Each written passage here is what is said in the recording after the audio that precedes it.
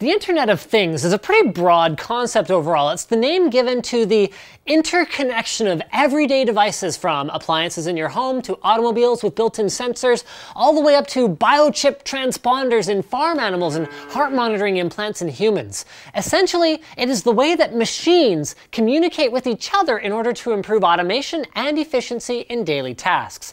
Now, this might be a bit of a surprise to some of you, but the Internet of Things is not even close to a new concept, though it didn't receive its name until 1999. The first internet appliance was actually a Coke machine at Carnegie Mellon University in the early 1980s.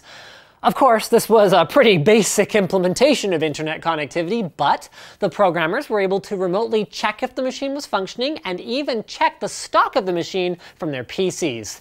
As trivial as it was, this was the first real proof of concept for off-site monitoring of physical things. Now, though we have advanced by leaps and bounds since the 1980s, the Internet of Things is actually still pretty limited compared to what it could be, and at this point might even be seen as a gimmick to the uninformed individual. But it is growing in many areas. It is actually growing in too many areas to touch on all of them in this video, so today we're going to focus on how the Internet of Things is impacting automobiles and our homes. So cars now have sensors that measure performance indicators like tire pressure, fuel economy, and various engine levels like oil pressure and temperature.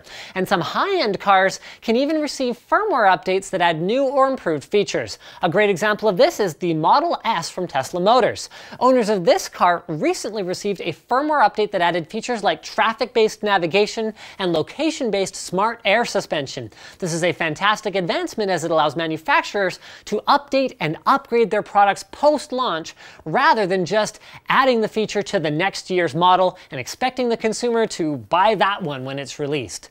Companies that are trying to increase home automation are currently focused on optimizing security and comfort, installing internet-accessible cameras, locking or unlocking your doors with a smartphone app, and adjusting your thermostat either before you get home or before you get out of bed are just 3 internet-based advancements available to homeowners today.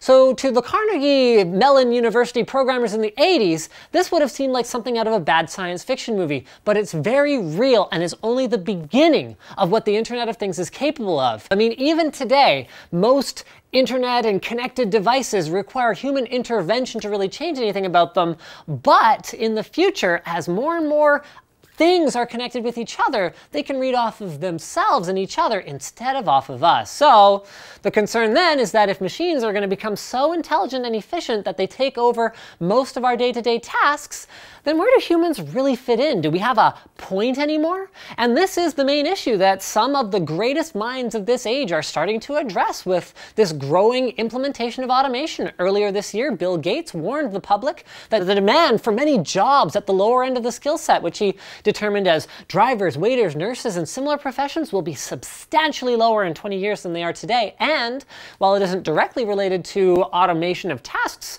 artificial intelligence is also a growing concern. Elon Musk, CEO of Tesla Motors and SpaceX, has recently been trying to increase awareness about the dangers of AI and automation, stating that bad superintelligences could become a massive threat to our way of life in as little as 5 years.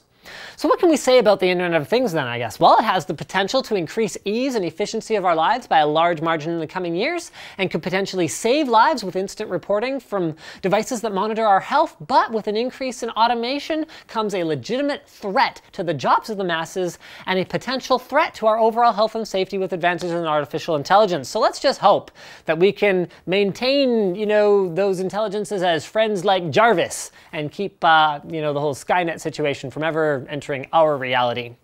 Speaking of intelligence, lynda.com. Lynda.com is your one-stop shop for learning a variety of skills online, which could help make sure you're not made obsolete by a machine in the next 20 years. Okay, I can't make any guarantees about the next 20 years, but let's focus on the next couple years at least. They have thousands of courses available with new ones added every week, and each one is taught by an industry expert. So whether you're currently in school and want to beef up on your studies, or you're working full-time and want to learn something new on your own schedule without a massive time commitment, lynda.com is an ideal service to expand your knowledge. So So head over to lynda.com/techquickie and give their free trial a shot. They actually just increased the duration of their trial from 7 to 10 days. So now is as good a time as any to try it out. If you learn a lot with the trial and want to continue, their plans are very reasonable. They start at about $25 a month. So that's lynda.com/techquickie to give their service a shot. Thank you guys for watching. Like this video if you liked it. Leave a comment if you have suggestions for future Fast as Possibles. Don't forget to subscribe if you haven't already.